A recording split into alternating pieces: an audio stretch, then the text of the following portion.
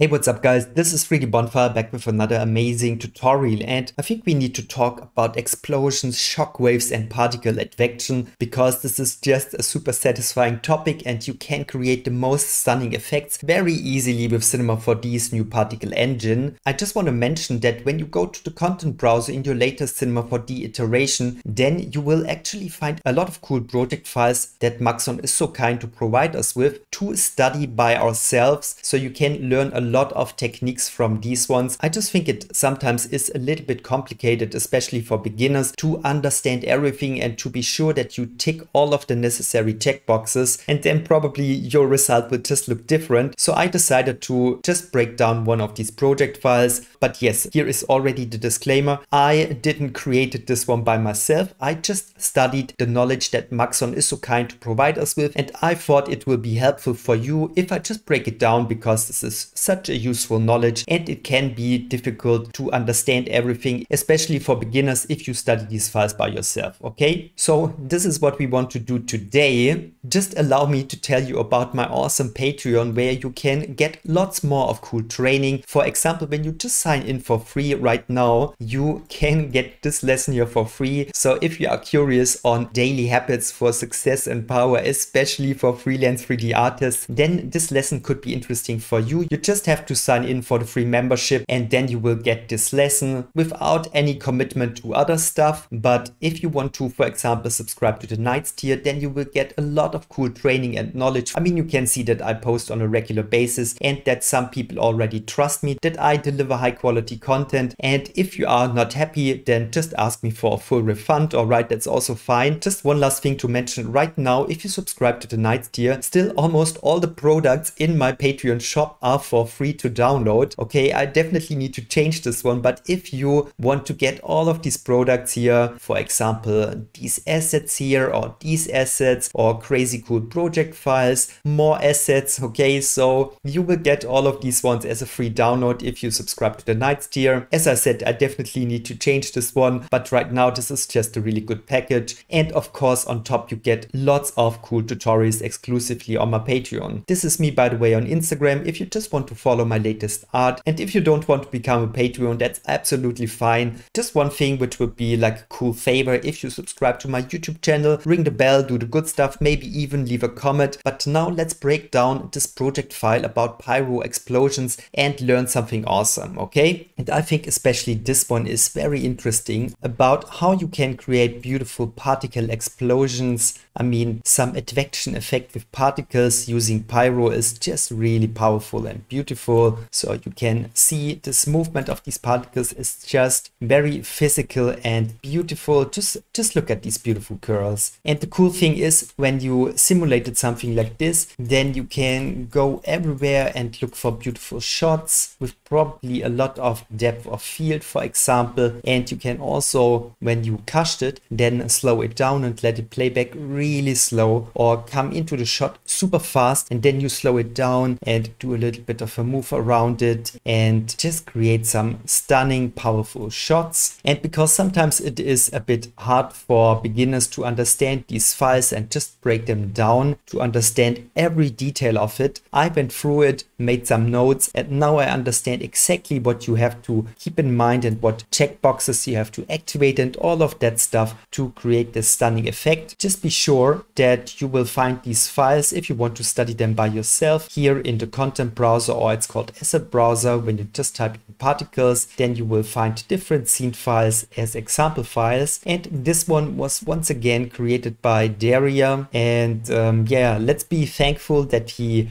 created these example files and let's just study them. So I would say I will just fire up a completely new scene, and let's close this one. And once again, let's get rid of the borders. I just want to create a little plane here, just like a little anchor point that I can grab and rotate around, because sometimes when you just work with particles, then it is really hard to grab something and rotate around it. So yes, this is just a little helper here. And I would say we just try to build this one from scratch. Hopefully I can do this one without any mistakes. So let's just try this one. First, we want to create an emission geo. So this is something that you need to emit smoke from, and then we will use this smoke or this pyro sim to guide or to advect our particles. So this is step one, to, for example, start with a circle. And I think we don't want to emit from a circle, but we want to emit from a little ribbon or something like that. So I would put this one into an extrude. Let's just get rid of the upper and bottom, upper and lower part. And by the way, I don't want to see this grid all the time. I think it's a little bit annoying. And I want to just put this one to 30, for example. Then I want to keyframe this one, and I want to actually keyframe the radius from 0, where we want to put this one to roughly around 50, something like this.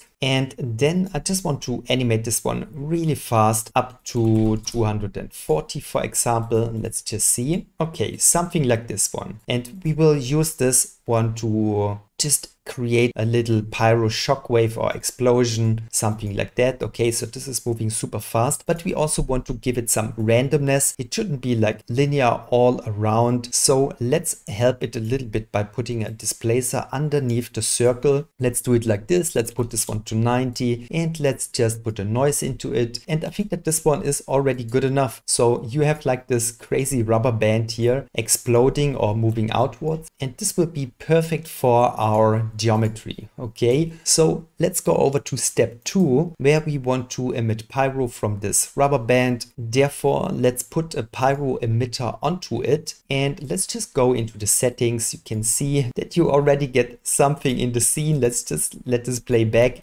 and this is definitely not working. Okay, so you can see this one, I mean, this one looks more like some brain substance here with this crazy pattern here. Okay, so we definitely have to adjust these settings, and let's just dive into it. I don't want to explain everything too long, but for example, I would first increase the sub steps. Let's see if this one is already helping it. Not really, but it's just good for a more smooth simulation. What is really important is to change this one to dynamic geometry. And I think that this one already will help the simulation quite a lot. So you can see already just turning this one to dynamic geometry, you would be almost there. You already have like a really beautiful simulation here, but I think we just want to fine tune it a little bit more. For example, you could go lower with the thickness to just have it a little bit lighter,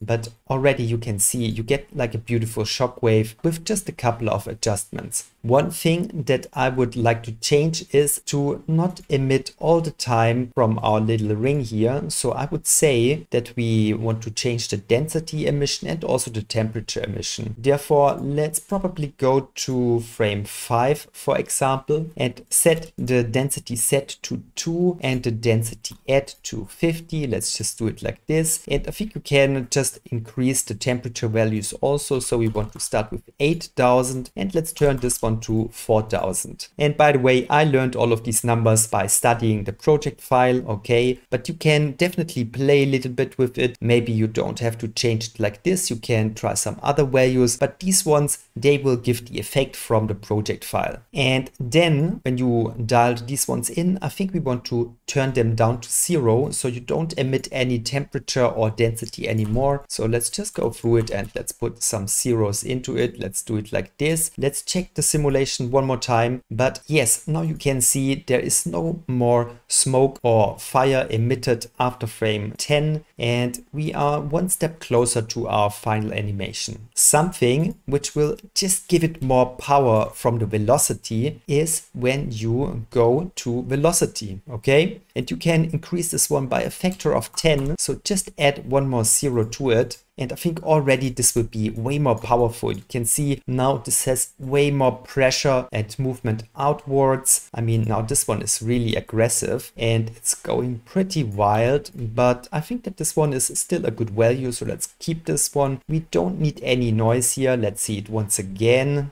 All right, what I don't like is all of these little curls and vorticity here, but I think we can get rid of this one in a second.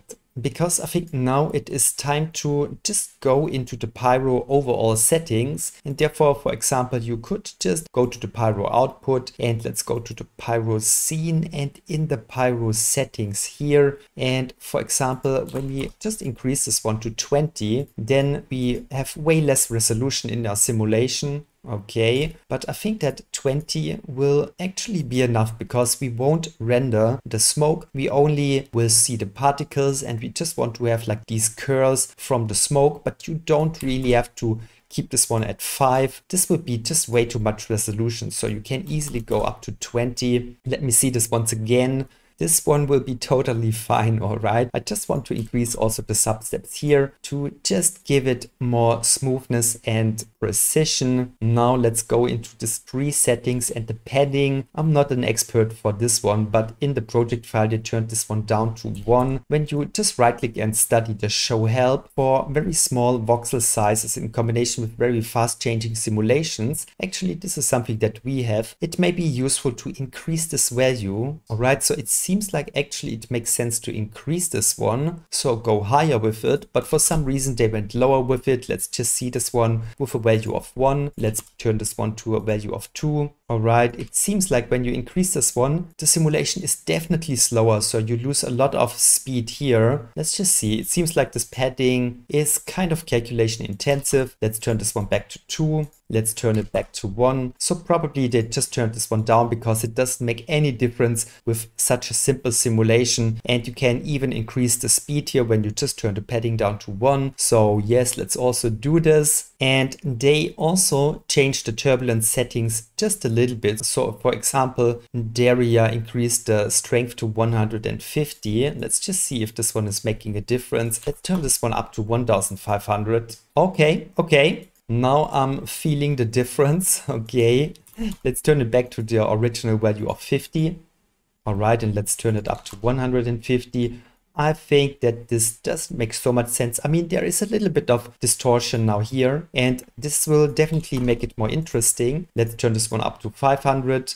All right, now it's getting blown over to this side, and I think turbulence is always a good thing, so let's also go with 150. When you change these octaves, then you basically change the noise pattern, the size of the turbulence. So let's reduce this one to 100, for example, and let's just see if this one is changing anything. I want to see this once again with a higher value.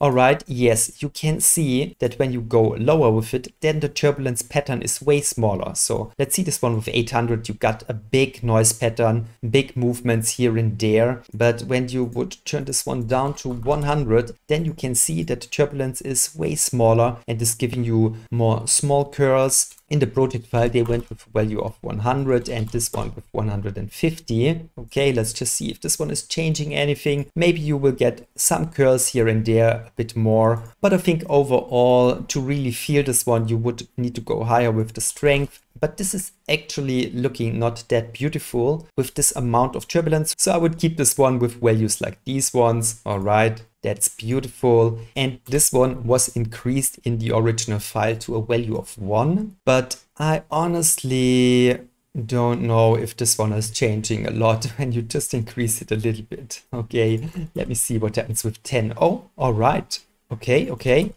This one is going crazy. Let's put it to 2. All right, this has like a strong effect. I wasn't suspecting this one. All right, looks like increment octave strength. This one is like a really crazy value, I guess, because it's incrementally adding values to it. So even when you change this one from 0.8 to 1 with a subtle change, you got quite a bit more of the turbulence. Let's turn this one up to 1.5 and you will see, yes, definitely this is changing it. Let's turn this one up to 2. All right.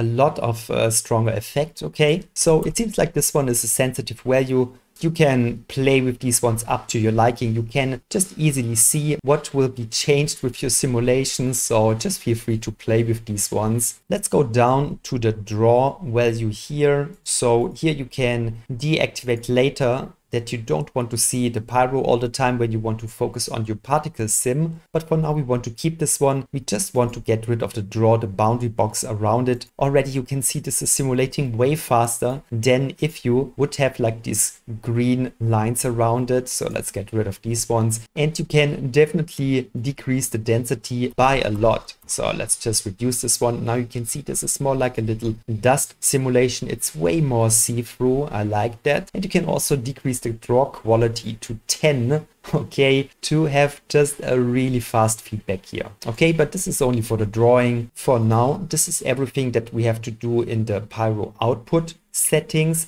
Now let's go over to step 4. Let's press Ctrl D, and you already are in the particle settings. The only thing that we want to do in this step of the tutorial is to go up with the sub steps, because this will make the simulation way more clean. Your particles will have it way easier to follow along with the pyro. So definitely you want to go up with this value. We can later put this one down to 1 in comparison, so you will see that you just will get an ugly simulation when you have this one on the original substeps of 1. Let's go over to step 5. All right, this time we want to create the basic emitter. Let's put this one in the center here. This is fine. I think we can go with a sphere. Let's just make this one a little bit bigger. Let's set this one to a shot of, let's see, like 1,000. Let's add 3 more zeros. Now we have 1,000,000. In the project file, they went with a value of 2,000,000. So let's also do that to get some beautiful density here and just push the system a little bit. Let's go over to the properties. For the lifetime, let's just dial in these numbers. 65 with a variation of 20. We can add a lot more speed to it, but also a lot of speed variance. Let's go down to the radius and let's make this one smaller. Let's also give it a lot of variation to have all kinds of different sizes for our particles. And then the only thing that we also want to do is to go to the particle group, draw the radius of our particles so we can see the size difference of our particles, and set this one to 0. This is good. And now when we just see this one, you got some particles here. Yeah, you got some beautiful particle explosion, but this is definitely not what you were expecting, right? Okay, so this is kind of underwhelming, but the only thing that we now have to do is to advect these particles, and we also want to colorize them on different values. So let's just put this one back to 0. Then let's go in and put the pyro advect into the scene. If you want to work really super clean, you could put this one into your particle group, and probably now we are a huge step closer to the result that we want to achieve. But all right, this one is going a little bit crazy. So I think you can get rid of a lot of this stuff that is disturbing you by just one click here. Set this one to none, and I think that now you can get rid of all of these particles which are just doing crazy random things. And already you can see now you get a beautiful simulation here. We could also just make this one invisible to not see our emission geometry anymore. And actually we could also go to the pyro output. Let's go down there and let's uncheck the drawing so we can only see the particles. This is looking really nice. Okay, so we are super close to the end result. The only thing that is left to do is to put a color mapper into the scene. Let's just put it here, and it seems like that when you map the velocity of your particles to the magnitude, then you will just get a stunning effect. Let's just see. Now the velocity will be mapped to the magnitude with this gradient depending on the value between 0 and 1400. Let's just see this one, and there you go, you got a stunning effect. You could just invert this one. Let's go a little bit over there, and I just try to replicate the colors from the project file. Let's do it like this. Maybe you want to make this end a little bit more bright, so you got some highlights here, something like this one. Let's just see this one, and there you go, you got something which is looking just amazing. Just look at these beautiful curls. Now you could cache the scene and let these ones play back in super slow motion, and let's just see if we did a good job when we compare this one to the original project file. And there you go, this one is pretty close, I would say. So yes, I would say that this one was like a pretty smooth guide through this project file here. Let's just see which one is it. This one. Okay, and this should make it way more easy for you to understand all of the settings, because when you just look at this one, there are quite some stuff that you have to activate and numbers that you have to dial in and stuff like that. And especially these Pyro settings here, just look at these ones. This can be quite a little bit overwhelming. You also have a lot of settings here in the Pyro tag. So I just made it a little bit easier for you to follow along and understand everything that Maxon wants to share with you. So thank you so much once again for your time. See you in the next tutorial. Bye everyone.